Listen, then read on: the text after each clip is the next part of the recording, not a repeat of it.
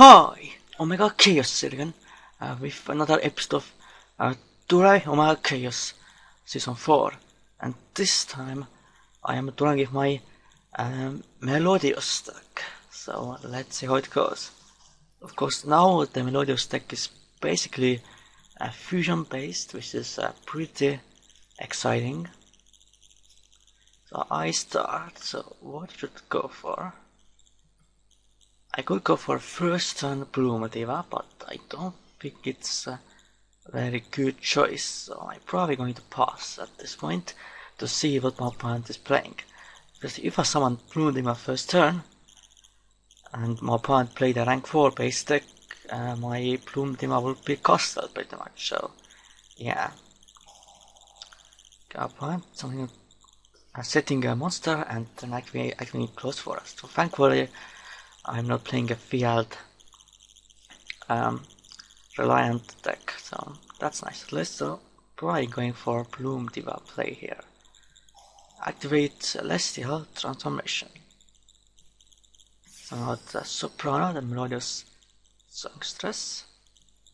Then no summoning Crystal Rose. Activating the effect. Sending Mozart to the graveyard,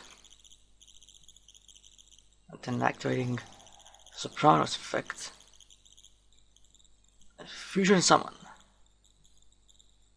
Bloom Diva, the Melodious Muse. The Crystal Rose makes Bloom Diva so much more playable, because then you don't have to summon your big Melodious monsters to the field without using polymerization, because Soprano can only fuse with the monsters on the field, not from the hand or anything like that. And I think Bloom Diva is pretty much the boss monster of this deck. It can be destroyed by battle card effects, and of course, if anything battles it that dispels one, you just destroy it, and if rigged damage equal to the difference between this card's attack and opponent's attack. So let's see what my opponent is going to do here. So it's raccoons, like I pretty much expected. So I guess I will just end my turn. I don't think there is one card that gets over it in raccoons. That's the rank 2 monster Sky Cavalry Santeria. But let's see if my opponent actually goes for that.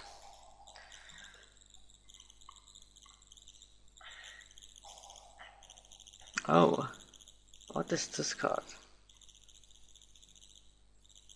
Catnipped Kitty? I haven't seen this card before.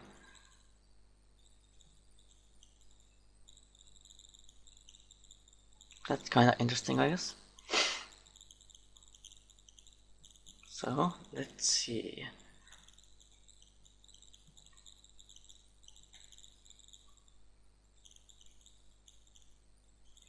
I can also banish a fusion monster from the graveyard with Crystal Rose and then just summon it back. That's pretty nice, I think. And of course, like I expected, my opponent went summoned that card. Not bad, I guess. Thankfully I have Rakiki for that, but yes.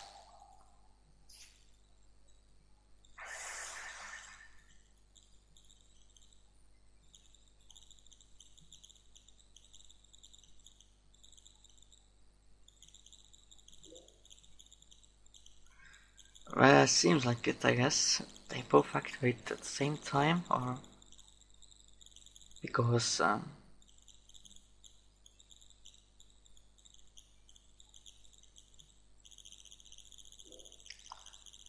lol, what? Okay. Well, that's the way it works then. Well, I guess let's go next duel. And I'm back. So let's see how it goes this time. I'm definitely enjoying this deck quite a lot.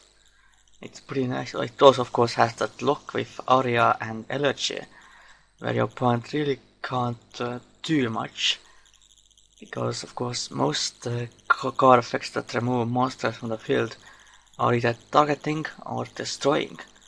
There are very few cards that can that are non-targeting and non-destruction. Like, of course, the most famous one is Book of Fate and Madolce Queen Tiramisu. But there are others as well, of course. So it should always. I really don't like that deck, but we'll see if I can do something against that deck.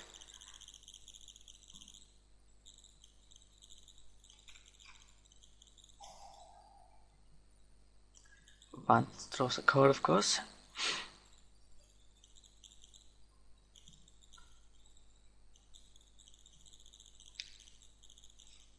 My opponent just passes the turn.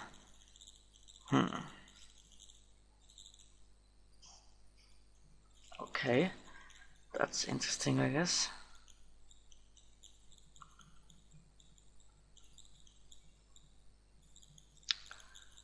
Gonna have to think about it a little bit.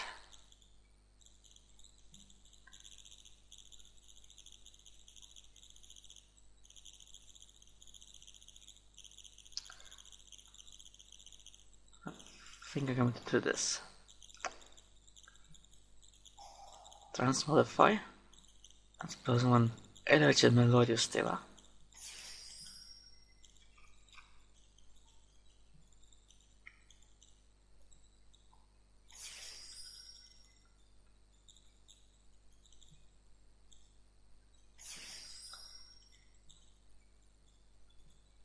Well, why not go all in, I guess.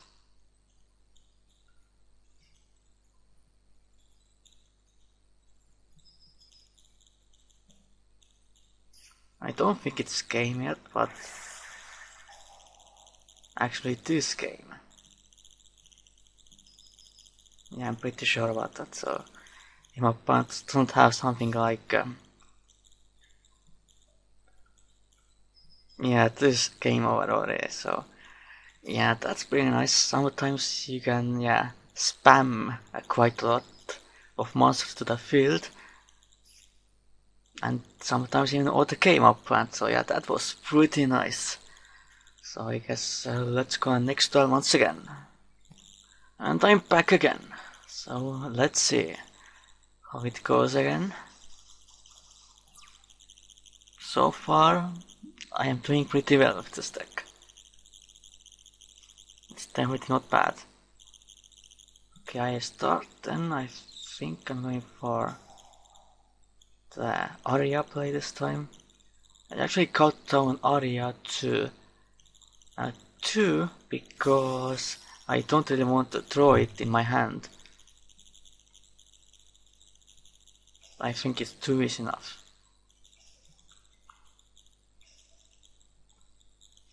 So now it's my opponent's turn. My hand is not the greatest, unfortunately, but we'll see.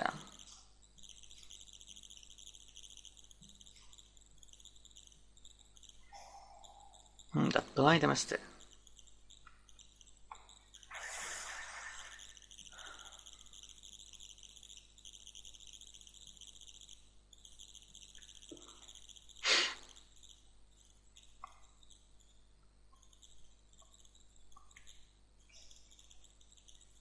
The problem with this deck is that it can't really maintain a card advantage very well. So if your plays get stopped or you lose your field, you are pretty much screwed, unfortunately. Stumbling, okay. That's interesting, I guess.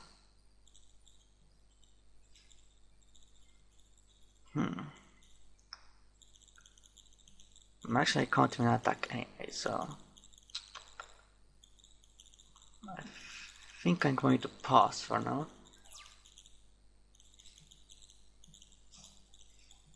I guess my opponent's playing some sort of a burn deck or stall deck. Oh, it's this deck.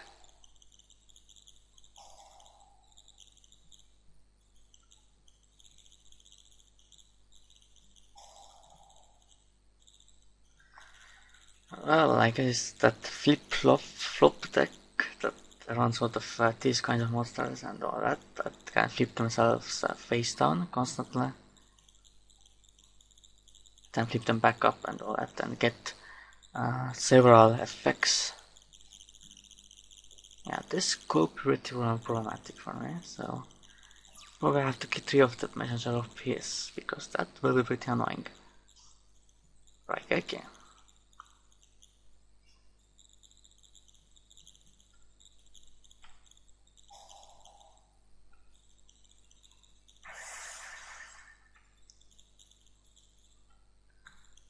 And then just go in.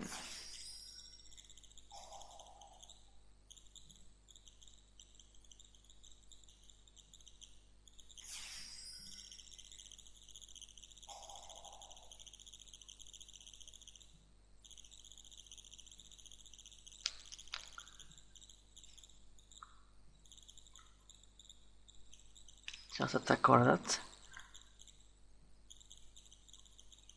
It's Blade Rabbit. Okay. If my opponent has Raigeki, I'm pretty much screwed, unfortunately. But I kinda had to push.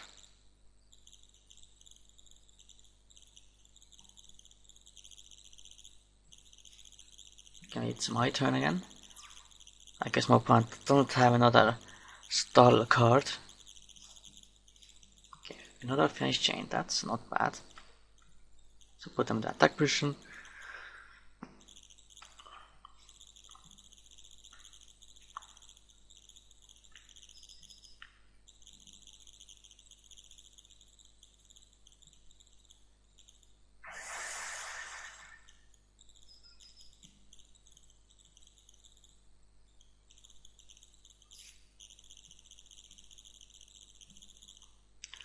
And attack with Arya as well, so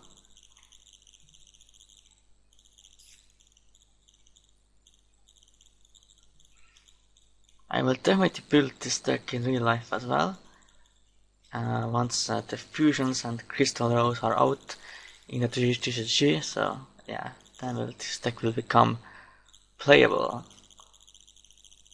Well, it's already playable, but there are no fusions currently in the TCG, and I kinda want to play it as fusion-based deck. But of course it might get some other summoning abilities in the future as well. Well, I guess we have at least time for one more duel, so back soon. And I'm back again, so let's see. I could play Christian in this deck as well, but I don't think it's really necessary. It can become a little bit of a dead draw sometimes as well.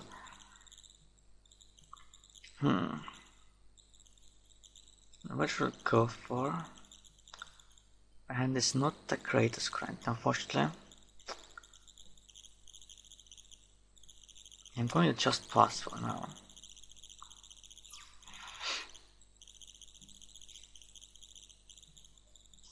Let's see what my opponent is playing first, before I do anything. Nature. Oh, it's the Gaga deck, or Gogos, or something else.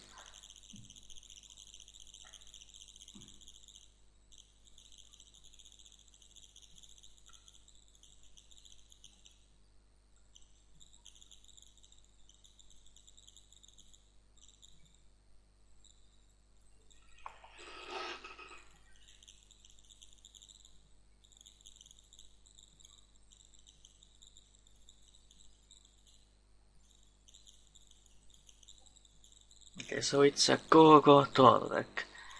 I'm of course playing my Gogo Utopia deck, of course, and I ordered my field spell for that deck as well, which came out in World Superstars. So I'm definitely looking forward to playing that deck in real life. Okay, so my opponent's going for a rank 4 play at this point.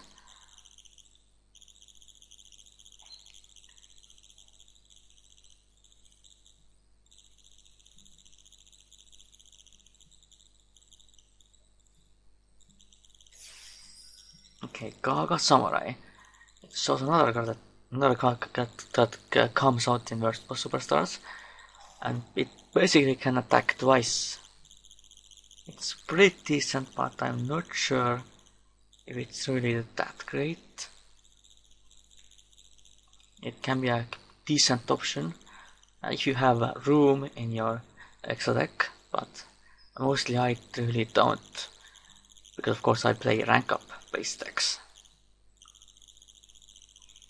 So I get some massive damage.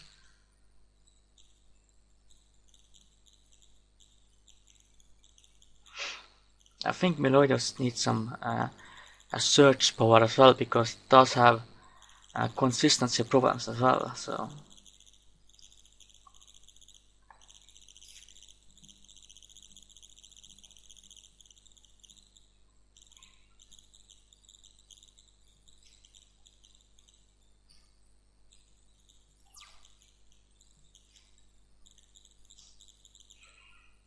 Celestial Transformation. Not a bad card.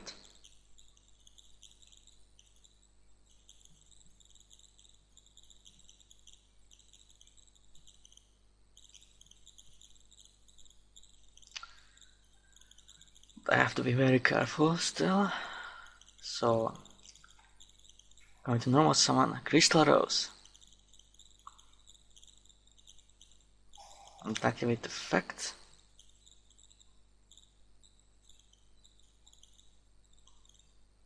I think I might even cut Celestial Transformation in the future, but I'm not completely sure. I'm going to send Mozarta to the graveyard. Then activate Call of the Haunted, reviving my Mozarta.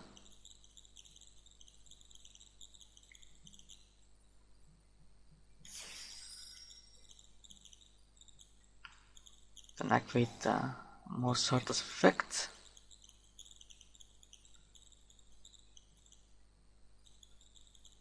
A somewhat elegy. And then pretty much go all in.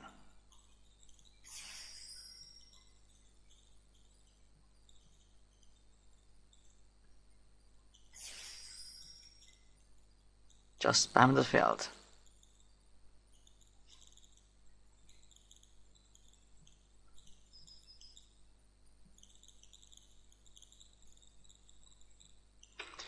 Yeah, revival cards are definitely pretty necessary in this deck as well. I run 3 Call of Haunted and 2 Oasis of Dragon Souls.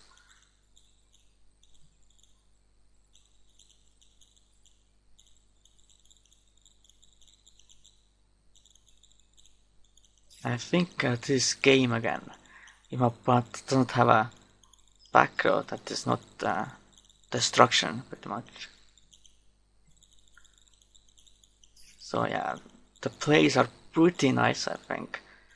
It definitely can be very fast if you don't expect it.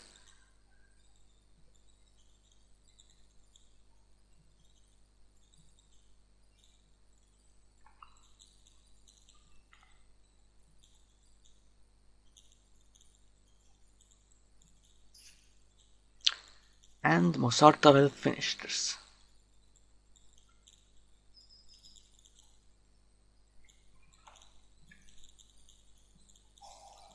Reckless Great. But I don't think Go Duel deck plays any hand traps really. So that was another duel. So, and this is it for this episode of Dueling Omega Khaos Season 4. I definitely enjoy playing with this deck. I think it has quite a lot of potential. Currently it's a fusion based deck, but it might get some other summoning mechanics in the future as well, like Synchro or Exist Summoning.